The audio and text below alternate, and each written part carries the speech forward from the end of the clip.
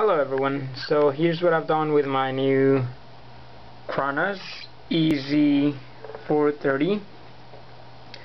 As you can see, I made a program here in Visual Studio to take all the data coming from the Chronos, and I send all that data using this AP from Texas Instruments to my new robot. And my new robot will move according to the Chronos, so we'll see it.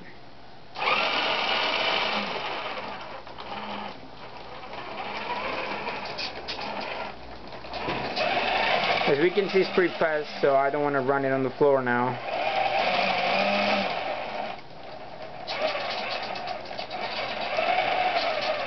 And you're seeing the robot from the front side, so that's why it's turning the other way around. If I turn the watch, you see it.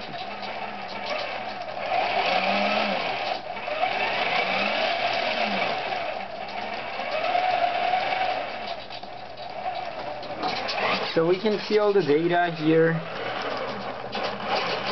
being received by the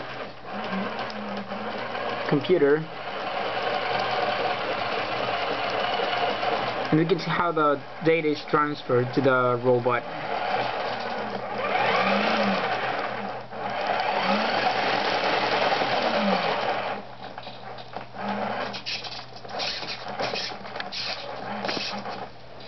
So, this is my new project for tonight. We'll keep working on this a little bit.